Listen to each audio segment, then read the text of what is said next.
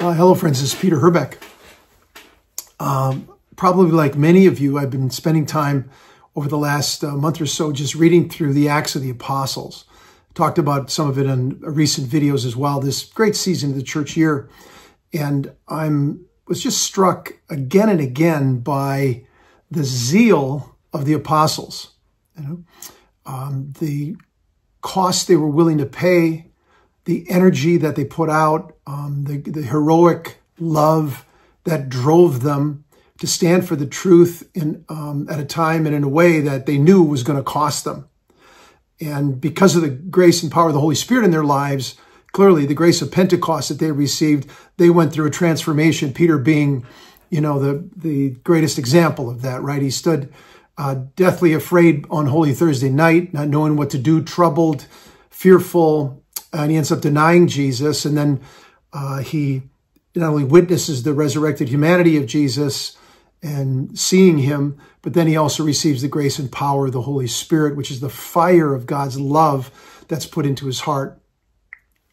And zeal is such an important virtue in the Christian life, but it's, I think, mostly misunderstood today, not talked about very much, and kind of connected to zealotry, like it's somehow a bad thing on one level. Another way it often gets overlooked or rejected is, I remember way back I was getting my master's degree in theology, and one of the things I was reflecting on was the teaching of John Paul II's vision for evangelization. And in the context of one of the documents he wrote, he talked about the importance of zeal for the salvation of souls. And I was talking about it. And so when I was defending my thesis, one of the professors said to me, like, zeal for souls, what could you possibly be thinking of there?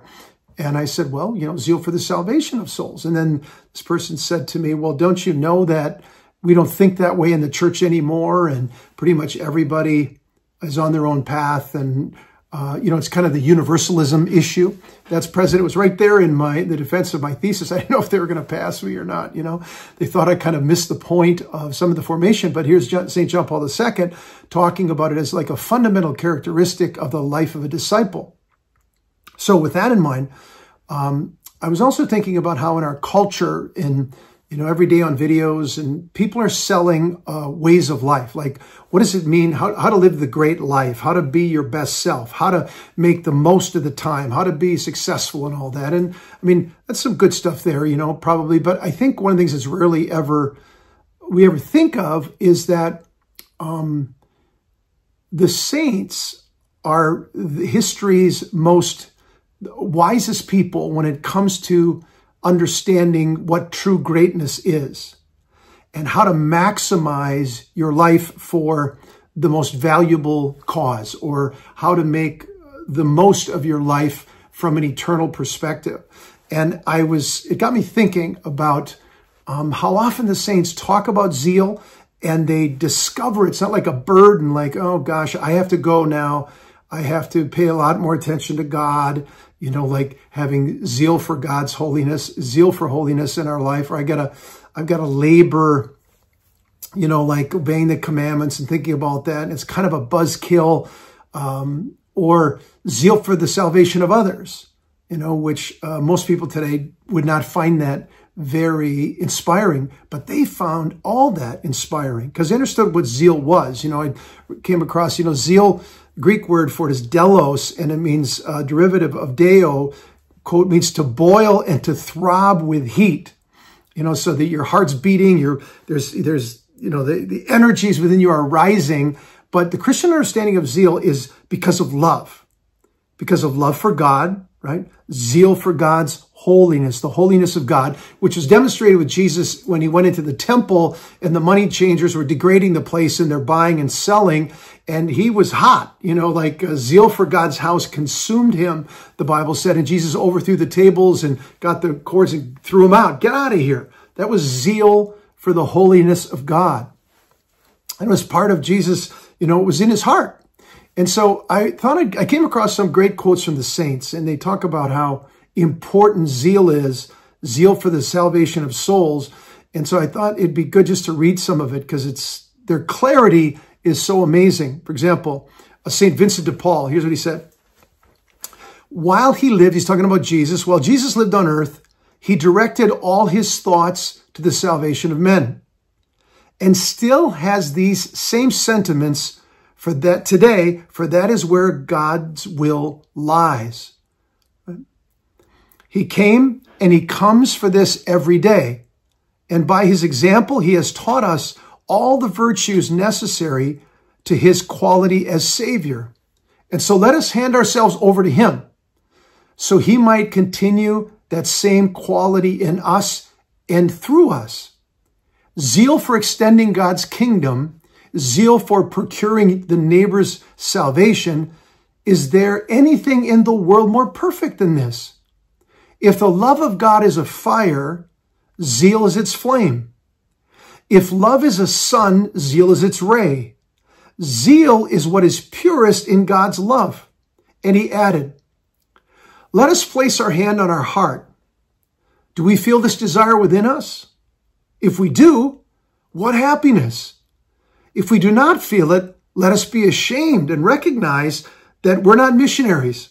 For true missionaries are simple, humble, mortified, and full of zeal for the work.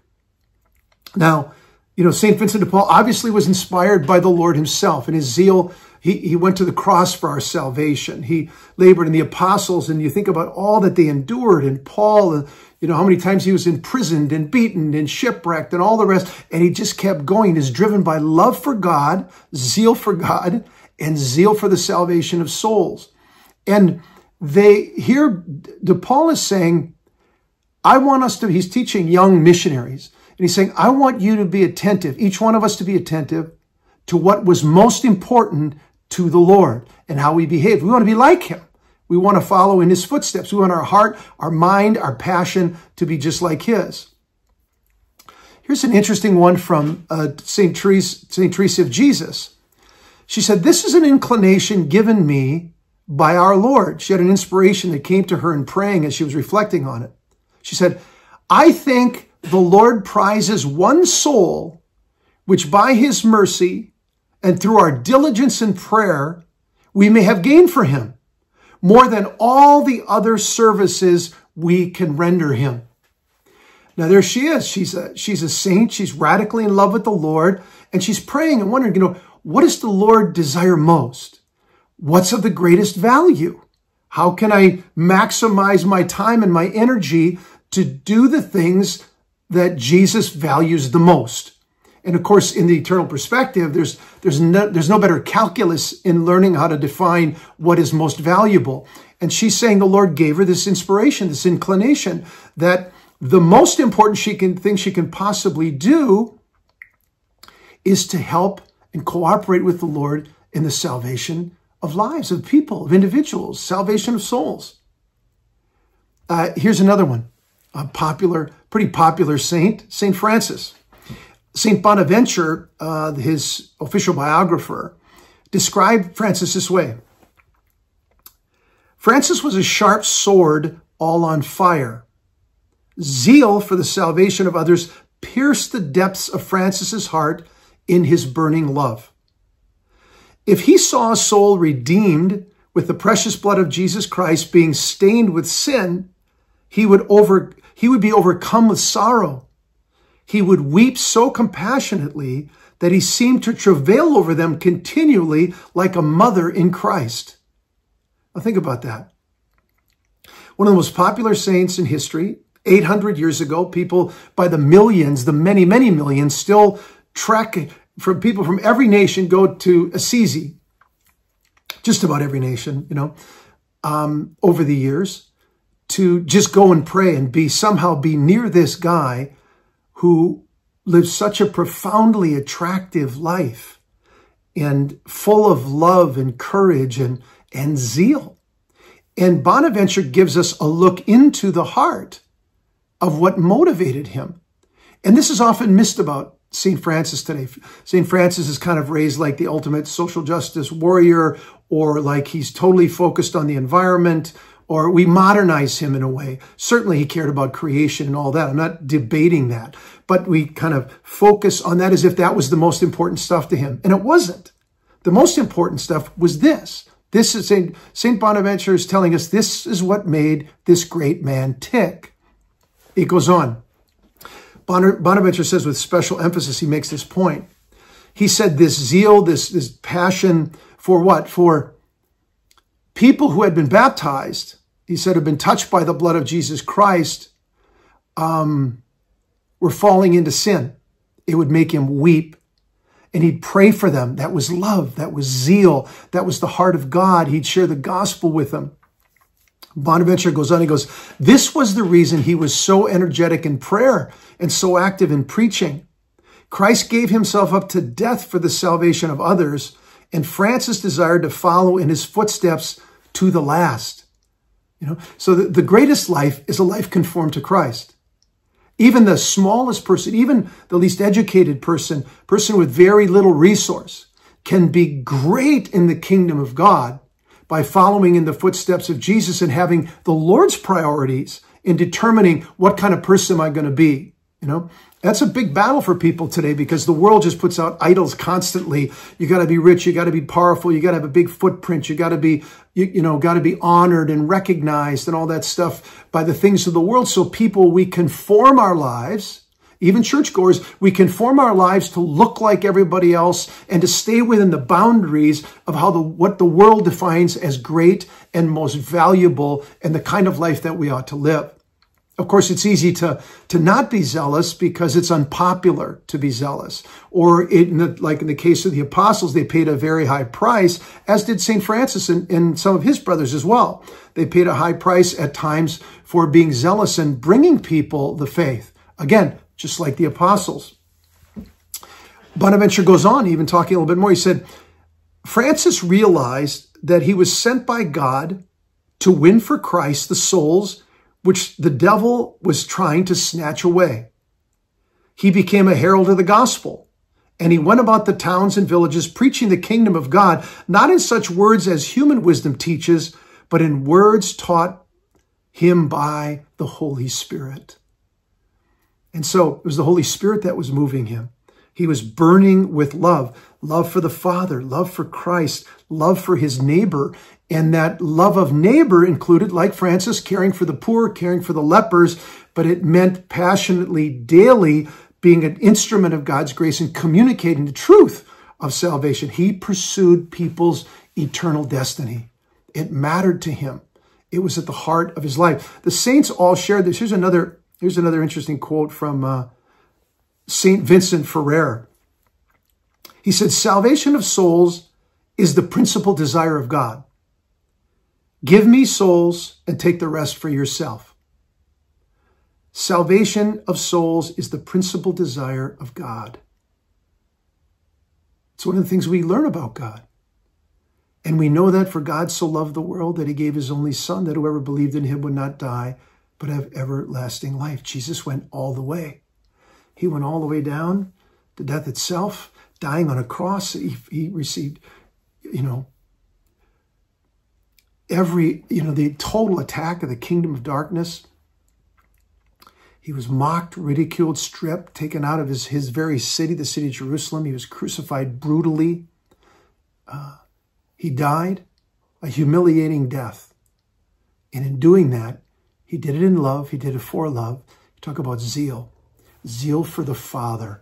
He said he came to do the work of the Father. He loved the Father to the end by obeying his commandments. So he's motivated radically by love for the Father, zeal for the Father, zeal for the Father's house and his will. Right? Now, he's the greatest person who's ever walked the face of the earth.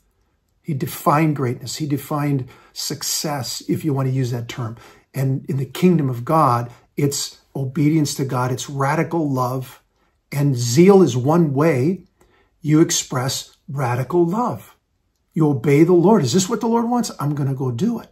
And I know now, the saints show me, the apostles showed me, and Jesus himself showed me where that greatness is. And then he poured out that fire of the Spirit that was in him. his passion, death, resurrection, ascension into glory seated at the right hand of the Father, Jesus pours out the fire of the Holy Spirit, which animates us and is the source and the force within us that awakens these gifts, that equips us with these gifts. So if you feel like, wow, this is so far from where I'm at, I don't ever really think about this, or it kind of scares me to think about it, or I'm like so many of us in the church, lukewarm, not really concerned about my neighbor's destiny, maybe not even that concerned about my own destiny. Maybe I'm presumptuous about future. I live the life I want to live. I'm a nice person. I'm a good person. All good people go to heaven. I don't really need to think about these eternal things so much. It's all going to work itself out in the meantime. I'm just going to follow my goals and my ideas in this world and kind of go along and to get along like a lot of people do. Maybe that's where you are. Well, that's not a Christian mind. That's not a Christian heart.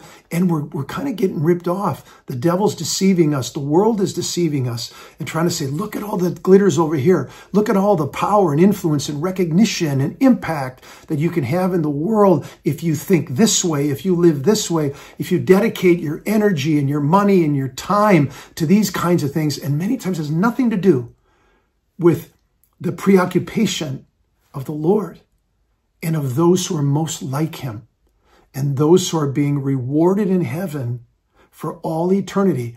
A lot of people go for the gold here in this world, pursue it all, whatever that is for them, and the idols, and get everything here I possibly can in terms of recognition, reward, influence, power, and all that.